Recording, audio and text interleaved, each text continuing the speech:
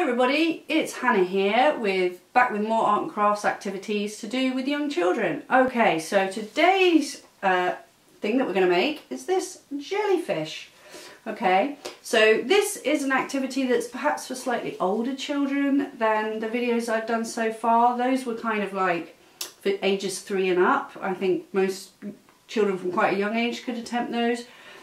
I think young children can still do this, but it's just about how much parental involvement needs to happen. And I think the ideal age range for this, really, for sort of not too much parental involvement, would be kind of 5 to 8, I guess. I think that kind of age group will really enjoy this and find it very fun, and will be able to do most of the processes themselves. Slightly younger children, obviously, some of the processes will have to be done by grown-ups. Okay, so this is what we're going to make, and now let me tell you what you're going to need to make it. Okay, so the first thing you're going to need is some sort of thing to make the kind of top of the jellyfish, some sort of plastic container that maybe, you know, you've got some kind of food products in would be ideal. Anything sort of vaguely kind of bowl or plate shaped like that. Now, I'm all about being eco-friendly, and I'm normally one of those people that tries not to buy any plastic if they can help it. So if you're in that group as well, you might want to use some kind of eco-friendly alternative. This is a nice kind of cardboard container that I got some stuff in my veg box in. You might get something like this. So, you know, there are eco-friendly alternatives out there if you don't want to be diving into getting something plastic. So that's the main thing you need for the top. Now, to cover this, we're going to use our decoupage technique that I showed in one of my other videos. So you'll need some PVA glue, obviously brushes, palette, paper, like pot for water is included in that, and then some coloured tissue paper. A word about colours, it's quite good to kind of stick to a colour theme. So my jellyfish that I've just showed you, I went for a sort of pastel-y, quite vibrant kind of sort of pinks and blues. Yeah, pink and blue, they were our main colours, and turquoise. So we went for kind of slightly neon-y pastel colours. For the one we're going to make today, I've decided to go for like a kind of cool colour palette of like mainly blues and greens. So it's quite good to do that, to just pick a few colours for this. This is one of those projects that looks good if you kind of pare down the colours a bit, I think. So yeah, so have a think about your colours before. I mean, it might be dictated by what you've got at home. But yeah, so I've gone for some, like, this paper's great. I've used this before. It's got 2 colours, so you've already got there your dark blue and your green, and then I've got like a mid-tone blue as well. So those are going to be the 3 colours for the top of my jellyfish, so I've got those already. Okay, and then you're going to need some cord to hang your jellyfish from.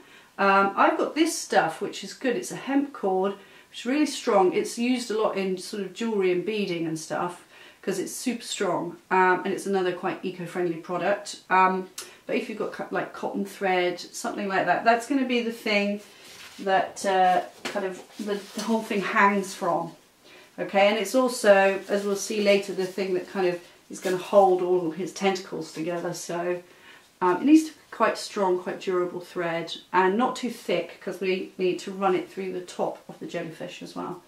Okay, so that's another thing that you'll need. For these ones, oh, I need to get it again. These ones here, I use this kind of packing foam, if you have some of this, to make these tentacles. Looked really good, I think. And you need, if you want to do something like that, that's a kind of needle and thread type project. With the tentacles, I mean, you don't have to do that type. It's really kind of, again, it's about what you've got at home, what you feel like attempting. You could keep it simple and not do that element, but again, for those older children, they might find it really fun to kind of thread these sort of packing foam bead things on a thread to make, and they make kind of cool tentacles. So that's an option as well. So you'll need needle and thread if you want to do that. And then, yeah, the rest of the tentacles are just kind of about, again, what you've got at home. Now, these are obviously just strips of paper, but what this actually is wallpaper, which makes it super strong and, you know, able to take paint quite well because it's nice and thick, and it's got this nice curl in it already. So overall, I've got to say, if you've got any wallpaper up in your loft or wherever you keep it that you're not using. I found this stuff in our attic that's silvery, so that's already kind of super cool for making tentacles. So I recommend that, and of course it will come in a good length as well. Yeah, because one thing to say about the tentacles, the way we're going to make it is once you've kind of painted them and decorated them, they're going to hang from the middle. So you want something that's quite long, maybe longer than normal pieces of paper that you will have at home. I would say it's good to have sort of differing lengths. So maybe for your paper you could go like kind of sort of 60 centimetres total, so that you get a hang of like 30 centimetres for each tentacle. Okay, so obviously things that you do have at home that might come in nice long lengths that could add some length to your tentacles. Bits of wool, maybe some bits of ribbon, that is a good. That's a really long piece of ribbon I've got there. I'm getting a lot of stuff through the mail at the moment, so you might well have some of this lovely, it's all been popped by my son already, but bubble foam stuff. This is the bigger ones, but you can equally use the ones with smaller bubbles on as well. They look great because they look like they've got the kind of suckers, don't they, for the tentacles. What else have I got here? Oh yeah, so I found one of the random art and craft supplies that I have is, I think it's an old blind. I got it from a scrap store, so I don't know, but I had this at home and this was the perfect project to use it on. So I've made some tentacles like that. Now, I'm guessing you don't have old blinds at home. So I've had a go at making this myself from the wallpaper. So you could also make your tentacles like this if you like. It gives it quite a nice sort of effect. So that's obviously just where it's been folded back on itself, like so. Where you just fold, then fold the other way, fold. So you can make some like that if you don't have any old blinds lying around at home. So that's just, you know, more of the wallpaper paper, and then done like that. Okay, so so these I got my son to paint them on our jellyfish. Let's see, here he is. Yeah, so we painted those tentacles, and then actually the one on the old blind, that was actually done by me, but I've used a bit of felt tip there to colour that one in. So yeah, so that's the other material you'll need, is some paint. You don't have to use paint, it depends how messy you want to get. I guess you could also use felt tips, crayons, whatever really, just something to give some of these tentacles some colour. Unless, of course, the other way you could approach this project is you could make your jellyfish just completely white or some other colour, and then you don't need to do that. But that's kind of one of the fun bits for the kids, I think, is you know, decorating the tentacles. So yeah, so a bit of paint or something. Okay, so that's a fairly comprehensive list of what we need, I think. And now we can get cracking, and I'll show you how to make everything. Hi everyone, welcome back to our making a jellyfish video. Okay, I've got a candle here. I'm going to explain why. Okay, so we're going to start with our top part, the body part of the jellyfish, I think, probably. Okay, and what we're going to use this candle for, I was a bit sceptical about this method, but it actually worked really well. I gave it a try. We're going to heat up a needle to make our hole that we're then going to thread our string through, that's going to hold all the tentacles in place and kind of keep everything together. Okay, so obviously with plastic it's quite hard, especially stuff like this is pretty hard plastic.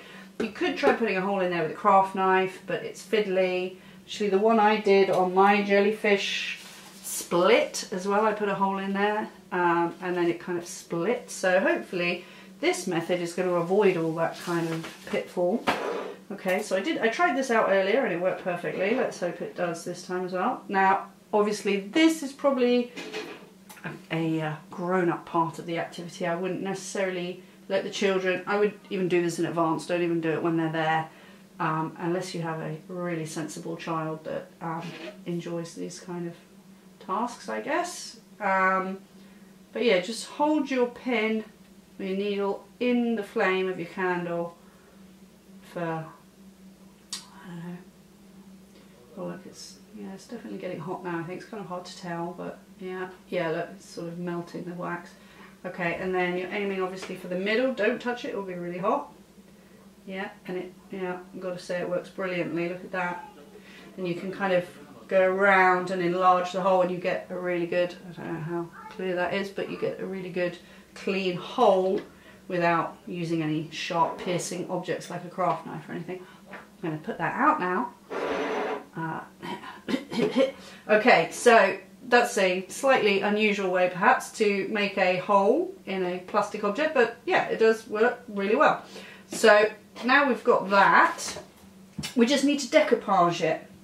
I cover it with tissue paper. So I've got some here I've already torn. So if I just refer back to my one that I made before, so I'm in two minds about what looks best. This one I did from the inside. And then you've got kind of a shiny surface on the outside. And this one I'm going to try the reverse, and then you can kind of decide which one you want to do as well. I'm going to do this one on the outside. So obviously if you do it on the inside, glue first, and then you put your darker pieces, that are your sort of smaller pieces, that are just kind of your highlight pieces, I guess. You put those in first, cover them up with glue, and then you put your bigger strips of your main colour in behind. That's kind of the way I look at it. You've got like kind of highlight colours and main colours. There's actually, yeah, sort of a darker strip in there as well in this jellyfish, but I don't know how clear that is. So here I'm going to have my smaller strips. I've already torn these. I'm going to have my dark blue and my greens. Maybe make that one a bit smaller again. Again, I'm just tearing it. I'm not cutting it because I like that. I like the texture you get from torn pieces. And then bigger strips for your kind of main colour. Okay, right, let's get stuck in. So I've got my PVA glue here already poured out. And now, oh, this is one of my glue paintbrushes. This has actually gone really gluey. I might use the other one. Yeah, okay. So first job is just to cover, maybe not the whole thing in one go. We'll start with a fairly good section of side here. Obviously all the containers you have might have slightly different shapes. You can maybe decorate the edge with some ribbon or something. I've even seen versions of this where people have put like a kind of plastic shower cap over the whole thing at the end to give it like kind of extra layer on top. There's all kinds of ideas. Yeah, I had a little go at putting like kind of some sort of cellophane or something over the top as well to create a nice effect. So have a little play around with this. There's no rules really with any of these activities that I suggest. So I've put it down, and because I'm going to glue around it and I want everything to kind of stick together seamlessly, I'm also going to glue on top. So I'll put a few more of these sort of highlight colours here. Oh, you know what? I guess I'm doing this the wrong way around. I'm still thinking like as if I was doing it on the inside. Well, yeah, they'll kind of peek through, but then I'll put some more on top. Yeah. So actually, if you want them to be the highlights, maybe stick them on top. Okay, so let's put down some of our blue now. Yeah, I guess this will get a bit obscured. Yeah, you'll find it's quite hard to wrap it round. It kind of wants to aim down. So, doesn't matter how neat it is, because you can just keep going and just keep layering up. Yeah, look, I'm losing all that, so that was kind of not worth doing that way. I'm going to stick some more on top. There we go. You live and learn, don't you? So we'll stick some more on top. Actually, kind of nice. You can see, because tissue paper is see-through, you're getting kind of a nice effect putting them underneath too. Right, any bits there that are just totally going off on the wrong track, I'll just tear it. So yeah, obviously older kids will be able to do this probably themselves. You can just leave them to it. Your younger ones, you're going to have to stick around and help them do this a little bit. Right, so I'm just going to go in with my plain blue for now. My son's knocking on the door. very noisy. Okay. I'm making a video. I know. Yeah, but shh, don't talk to me. I want to show you something. Okay, hang on. Let me just, okay, so what I'm actually going to do now is stick a piece on the top. Like that. So that's what I should have done to begin with. I'm sticking a piece on the top. Like that. Okay, so that's what we're going to do all the way around. Just finish that off.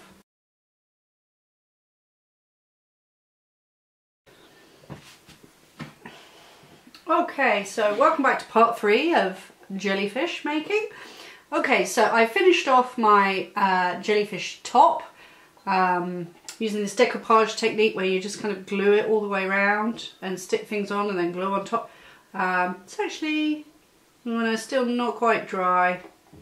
Yeah, that'll take a little while to dry, so that's why it's good to do it first and get it out of the way.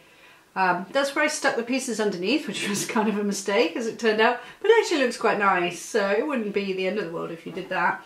And then that's the pieces stuck on top, which, yeah, I'm pleased with these colours. I think they've come out nicely. On the top, I didn't really say this before, but do feel free to just go all over the top. You know you've got your hole there that you've already made, and you're just, tissue paper's so thin, there'll be no problem at all to just puncture that with a needle when the time comes. Okay, so that's their drying, and now let's get on with our tentacles.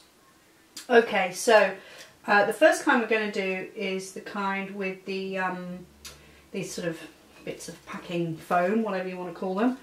Okay, so I've sort of started off here. Now I am the world's worst sewer, so this is real basic stuff. You may come up with a better solution to this problem than I have. So the problem is this, that it just, if you pull it, it will just tear right through because it's such a soft material. So all I did was I made a big knot, about like 4, and then I went up through lengthways with my needle.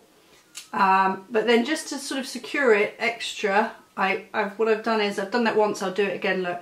I've gone in the side of my piece of foam here, polystyrene, whatever it is, and I'm going to pull up through once more. Now even this, if you just pull it really tight, it's just going to tear straight through because it's so soft. But the thing is, it's not really going to be load bearing. This stuff is so light that it's not really a problem. So just do whatever you need to do to kind of get it so that you've got one starting piece at the bottom, and then you literally just thread a whole load of these on here like this. Now this is really simple sewing, and it's exactly the kind of thing that children might really enjoy doing. Obviously just make sure they're going to keep their fingers out of the way of the needle as it comes up through. Oh, it's fallen out. Okay, always happens, these kind of things. But yeah, you get the idea. I don't think I need to do a whole bunch of them. You get the idea. You're just going to keep threading them, and then sort of similar to the way you started, when you tie off at the end, you might want to like loop it through the last one several times. So you're going to do like a whole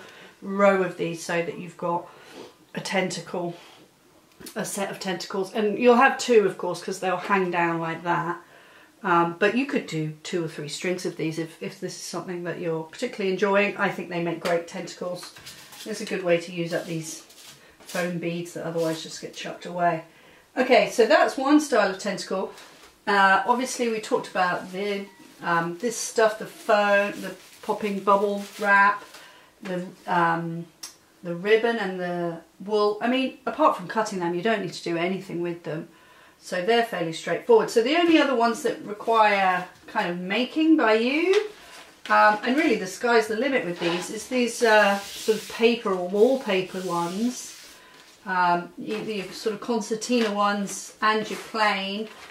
And then it's just about decorating them really, however you want. Felt tip, crayon, or paint, which is what I've got here. So I said, as I mentioned earlier, that I'm going to do a sort of cool colour palette of mainly blue and green. Now, what a lot of us will have at home is just like maybe one blue, one shade of green, and that's it, isn't it? So I'm going to show you some ways that you can just, you know, get the kids doing a bit of colour mixing And in that way, I don't know how well you can see my colour palette, giving yourself a range of colours to play with, and also just, you know, giving them some fun with paint. So obviously the easiest one is, I'm just going to make a lighter shade of blue there with my white.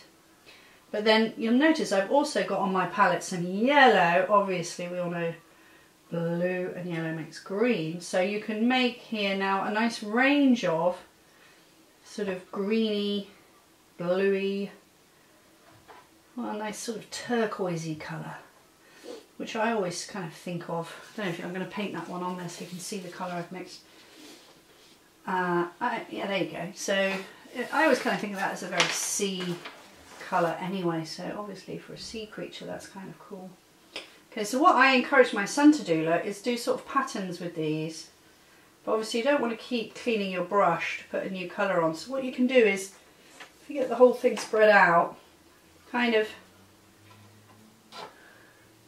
do some stripes in one colour, and then when you've done the whole thing, oh, it's rolling up, put some scissors on the end.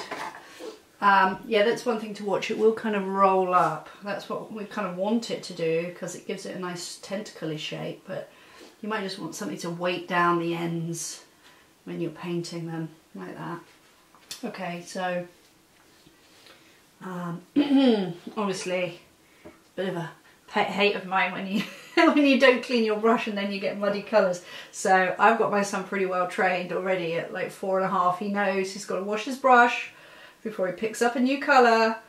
Colour mixing also, I was pretty naughty there. I went in with my blue into my yellow. So, but hey, be as strict about that as you want. I'm pretty strict about it. Okay, so I've done my sort of my mixed in colour there, and then I also have these sort of lighter colours that I've actually already got in paint pots. What shall I use here? Maybe I'm just going to go with my darkest blue,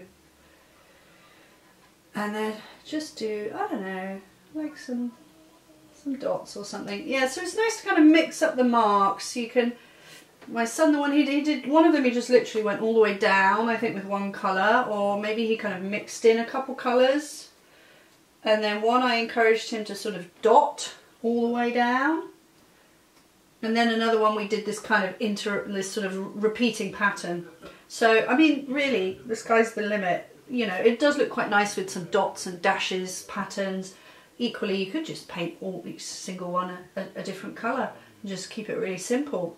Again, depending on the age of the child, how complicated you want to do it. So that's the other element to do, is painting them. And yeah, simple as complicated as you like. Okay, hi and welcome back to the final part of our jellyfish project. Okay, so I've got my finished tentacles here. I've just quickly painted a couple, but obviously you can do a lot more than that. And I've got my top now, which is almost completely dry. So that thing I did by mistake, actually, I think it looks really nice. I'm going to do it like that again. It kind of, the ones that are behind the main tissue paper, I've got this kind of bubbly effect that looks very underwatery. And I think of the two, the one that's like on the outside and the one that's on the inside of the bowl, I prefer outside. I'm liking this kind of texture that I'm getting from the tissue paper on the outside. So yeah, for me, I think if I do it again, I'm going to do it like that. Okay, so first thing you want to do is get your needle and make sure that you've got that hole there. Kind of enlarge it like you did when you made it for your thread to go through. Okay, now we're all ready to go with that. Okay, next thing, get all your tentacles and lay them out so that they've got, doesn't matter how long they are, they can be all different lengths, but the midpoint is roughly in the same place. I mean, again, it doesn't matter if it's quite the middle. If one side hangs down longer than the other, that also looks quite nice. But roughly, and I guess do it so that there's a bit of variety in what you've got. So don't put all the same ones together. Maybe I'll move that one over there, that one there, and I'll get, oh, they're rolling up on me. Two rolled up. Okay, and then I've got these ones. Alright, so I've got all of these. And then what I'm going to do is I'm going to take my hemp cord I mentioned at the beginning. You can use whatever you like. Something quite strong though. I've heard fishing line recommended as a good thing to use, but I didn't have any of that, so I went with what I had. And then just kind of bunch them together. That's going to be your middle point. Now get your cord, wrap it round. Leave a bit of a dangling end. I've got about 1 meter's worth here, so maybe a bit less than that, depending on how long you want the string that comes through the top to be, I guess. I'm just going to tie a very simple, probably a double knot in there, quite tightly, however much strength you think it will need, depending on how thick your bundle is. Now you've got a bit of a dangling in there, and that's fine because that's just going to become one of your tentacles, so you really don't have to be too exact. And then the other end is going to go through the top. Then it's all going to come together. Oh look, I love actually how these ones that are, look at that. Okay, so that basically is our jellyfish done. Okay, and then with this piece at the top, of course, you can hang that now. You can tie a loop in it if you want, so that it can hang from things. But yeah, that's turned out really well. I'm liking the blue colours. There is our jellyfish. I hope you can see all its glory. I mean, I haven't even painted all of the things here. I think you could go into a lot more detail than that. And, oh, yeah, it's turned out really well. I think they'll make a great pair, won't they, the two of them? So there you go, okay? A nice art and craft jellyfish for your children to have a go at. I hope they enjoy it, okay? And thank you very much for watching once again, everybody. Bye!